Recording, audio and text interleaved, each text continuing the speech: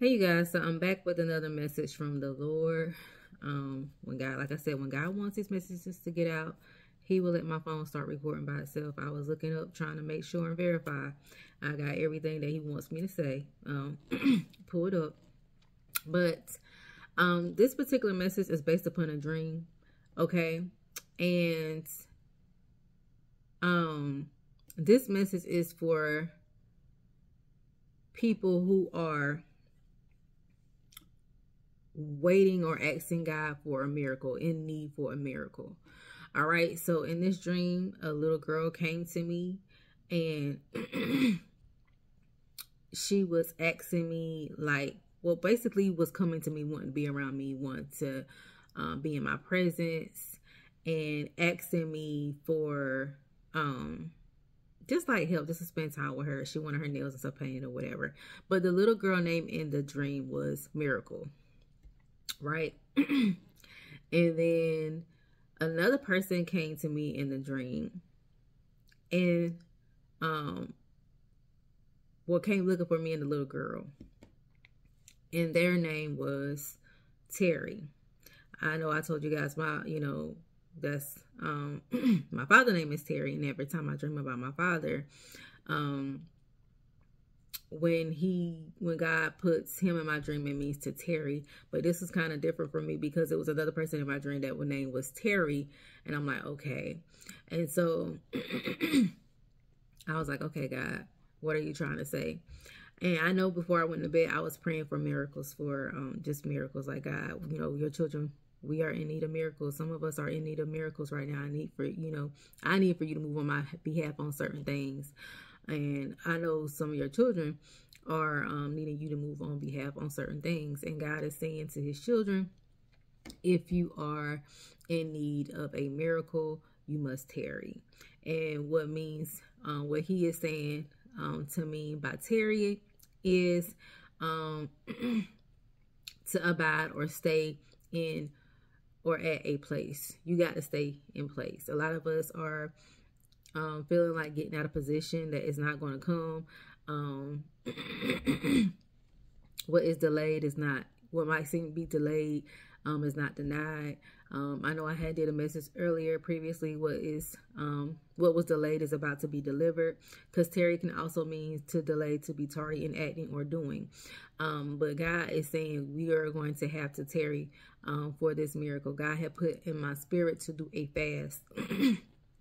At least a 3-day fast, or a fast until the new year comes, because he wants his children to receive whatever he is trying to get, and he wants you guys to stay in a position. Okay, one of the verses that he took me to was Habakkuk 2:3, but the key scripture is the 3rd verse, and it says, and I'm reading from the King James Version, and the Lord answered me and said to me, write the vision and make it plain into tables, that he may run that read it. For the vision is yet for an appointed time, but at that time it shall speak and not lie. Though it tarry, wait for it, because it will surely come, it will not tarry. Okay, I'm gonna read the 3rd verse again. For the vision is yet for an appointed time, but at the end it shall speak and not lie. Though it tarry, wait for it. Another word for tarry means to wait. Wait for it. Because it will surely come. It will not tarry. Okay? So God is saying to remain, to stay in a place and stay in position. Another scripture that God took me to was Ruth 3:13. God has been showing me 3:13 a lot. And 3:13 in the Strong Concordance means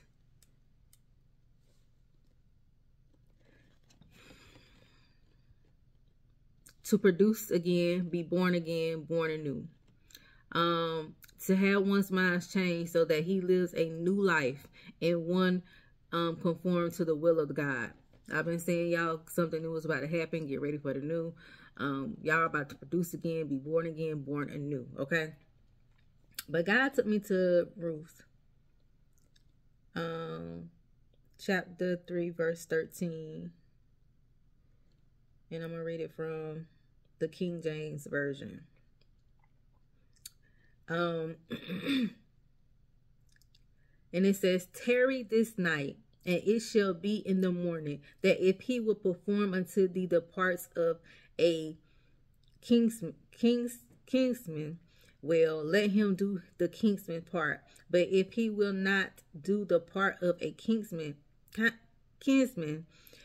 to thee, then will I do the part of the kinsman to thee.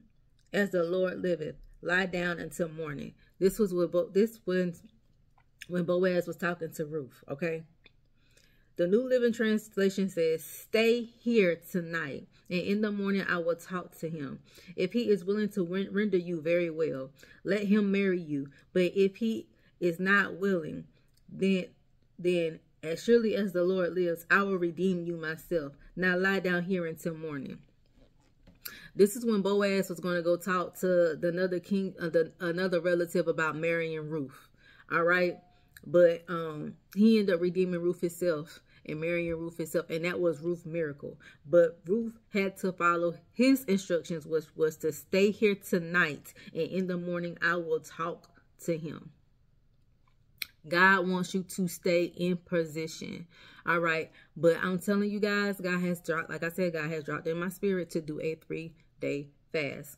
During this fast, you need to read scriptures that relates to what you are asking God to do for you. Just don't read the Bible. Read scriptures that pertains to what you're asking God to do for you. What type of miracle do you need? Read those scriptures that relate to that. Also, during this fast, it's a good time for you to work on your goals and your vision board for what God is telling you to do for 2024. During this fast, you need to do that. You will be able to hear God as clear as day. When you meditate on his word day and night, you meditate on what he is telling you to do, you will be able to hear him clearly during this time, during this 3-day fast. Like I said, some of y'all, like I said, might want to go on to the fast up into the new year, up until January the 1st. Pray, ask God what type of instructions that you need to do during this fast, what you need to fast from, and all that good stuff, because everybody's instructions will be different based upon your purpose, based upon your assignment, based upon where you are right now in Christ, okay? So seek God for clarity when it comes to your fast, all right, on what you need to fast from. But like I said, God just wanted me to come and share this with his children. If you are in need of a miracle, you need to tarry and go on a fast. Seek him for instructions on what to do next. All right. I love you guys. I hope you all have an amazing day, and I will chat with you all later.